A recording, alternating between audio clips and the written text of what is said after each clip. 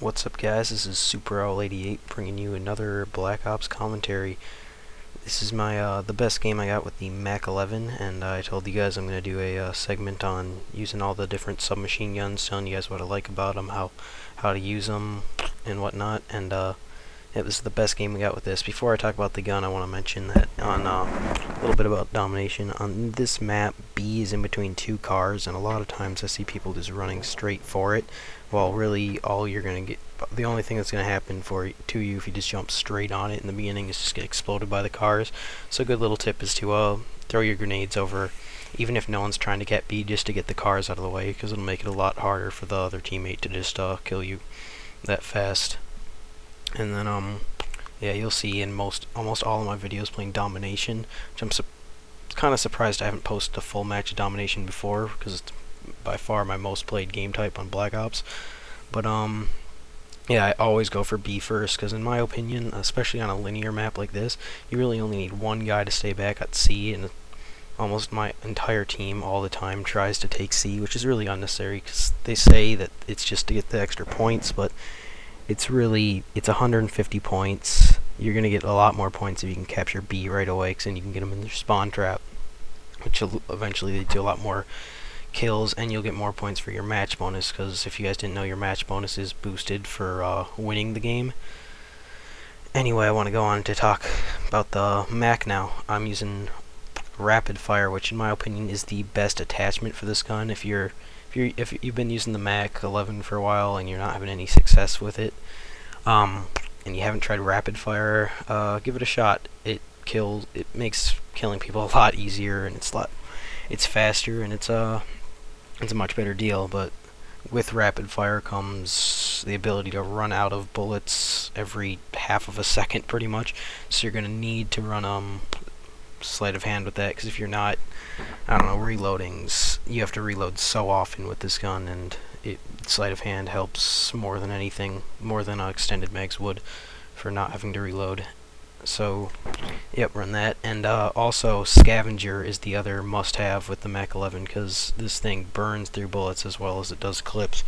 So if you don't have scavenger or sleight of hand, well, scavenger, you're going to be running out of bullets and then picking up other guns, but that's normally not a big deal to pick up other guns, I guess. But in a game like this, where my main objective was to get as many kills with the mac11 as I could and talk about it, yep, I wanted to run scavenger. So if you guys want to get all your kills with the mac11, or don't like picking up other guns because you don't want to like try to pick up another guy's gun, you find him just running around with a ballistic knife, yep, run scavenger. It's probably the best perk setup or whatever. Anyway, I want to go on to talk a little bit about my video quality. I've been getting a few comments saying that they didn't like the quality and that they think I should add game sound. I could add game sound, but my capture card is obnoxious. I use an easy cap, which is pretty horrible if compared to the other capture cards out on the market, and the quality is horrendous. Like, there's this weird like buzzing noise the entire time in the background. It's actually louder than the actual game sound itself, and nothing sounds good with it. So that's why I just turn all audio off, so just commentary is the only thing.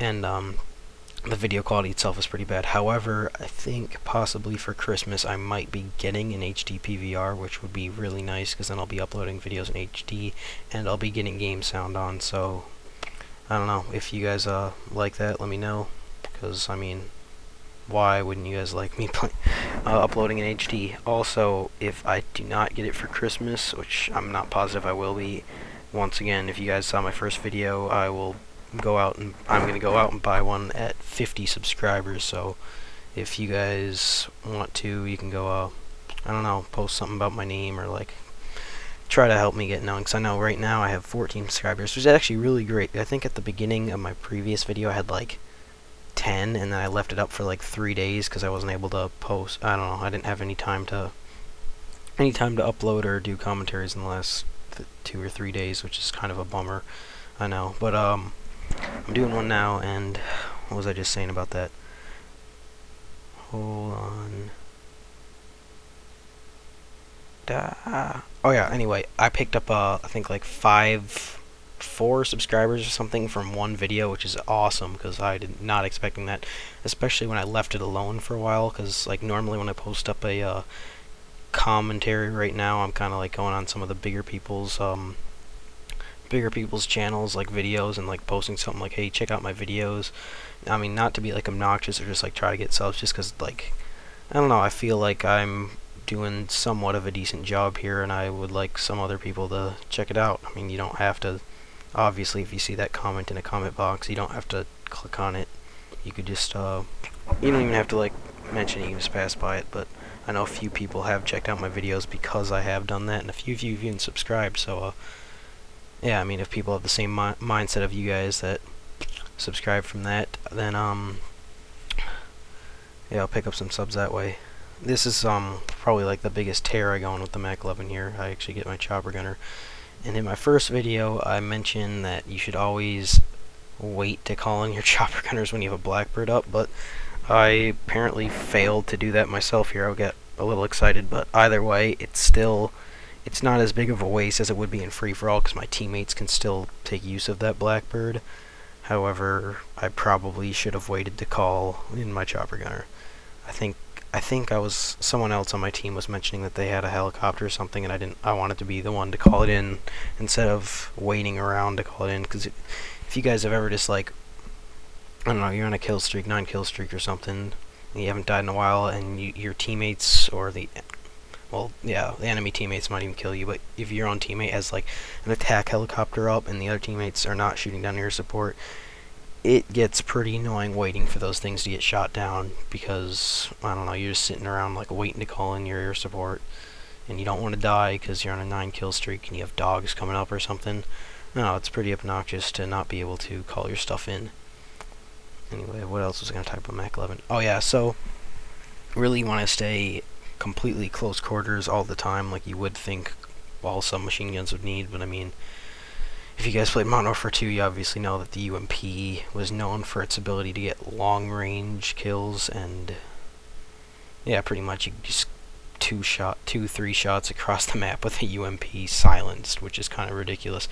In this game, the submachine guns act a lot more reasonably as to if you see someone like medium range to long range, you can't always get the kill. I mean, it's not like the shotguns where like you can't go for long range kills, but like, I don't know, I'd recommend like a map like this, you don't really want to do anything more than the short way across this map, like just across the street. That's pretty much about like the longest gunfights you want to find yourself getting into with the mac11 here. I know some of the other ones, some of the other submachine guns like the MP5K have been able to pop shot people pretty far away with that, but that is not the case for this weapon. You want to stay strictly close quarters where your rapid fire attachment will get you most of your kills. Anyway, we have them spawn trapped at A almost the entire game this game, which was leads me to get the score I get. I think I go 50-13, which isn't the best score, but for the mac11, in my opinion, that's a pretty good score. Anyway, this is my longest commentary by far. I think my other longest one was like 5 minutes. This one's gonna be like 9 minutes long, which is pretty cool. Getting longer ones, and this is, like I said earlier, my most played game type in this game. I didn't like domination so much towards the end of Modern Warfare 2 just because noob tubing was ridiculous, and they could just like put noob tubes on a flag the entire match, making it uncappable. But that's not the case for this game. I find myself being able to get on flags as groups, like with groups, and like cap flags without being noob tubed constantly in this game, which is a lot more fun. That led to me loving demolition more in Modern Warfare 2, but I don't like demolition so much in this game mode. But if you guys want to see some demolition, let me know. Final score is 15-13, like I said earlier. If you like this, leave a comment, rate, or subscribe. Peace.